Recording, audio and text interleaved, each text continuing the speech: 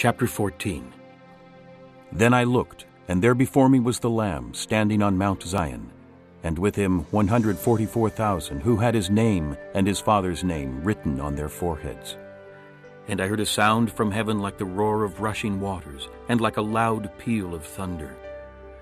The sound I heard was like that of harpists playing their harps, and they sang a new song before the throne, and before the 4 living creatures and the elders.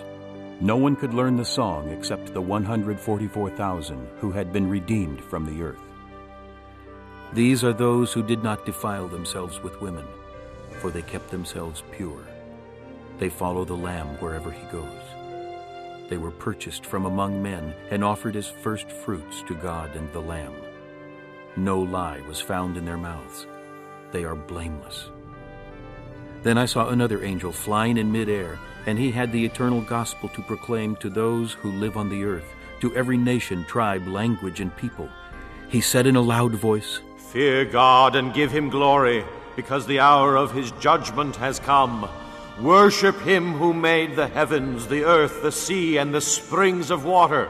A second angel followed and said, "Fallen, fallen is Babylon the Great, which made all the nations drink the maddening wine of her adulteries."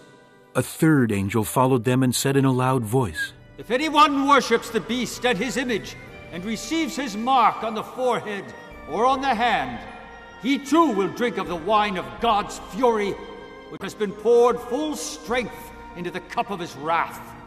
He will be tormented with burning sulfur in the presence of the holy angels and of the Lamb, and the smoke of their torment rises forever and ever. There is no rest, day or night, for those who worship the beast and his image, or for anyone who receives the mark of his name." This calls for patient endurance on the part of the saints who obey God's commandments and remain faithful to Jesus. Then I heard a voice from heaven say, "Right. Blessed are the dead who die in the Lord from now on." "Yes," says the Spirit, "they will rest from their labor, for their deeds will follow them." I looked, and there before me was a white cloud, and seated on the cloud was one like a son of man, with a crown of gold on his head and a sharp sickle in his hand.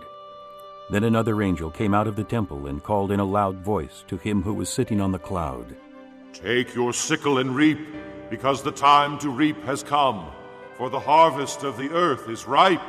So he who was seated on the cloud swung his sickle over the earth, and the earth was harvested.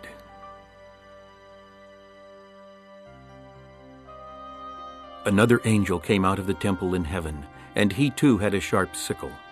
Still another angel, who had charge of the fire, came from the altar and called in a loud voice to him who had the sharp sickle, "Take your sharp sickle and gather the clusters of grapes from the earth's vine, because its grapes are ripe." The angel swung his sickle on the earth, gathered its grapes, and threw them into the great winepress of God's wrath.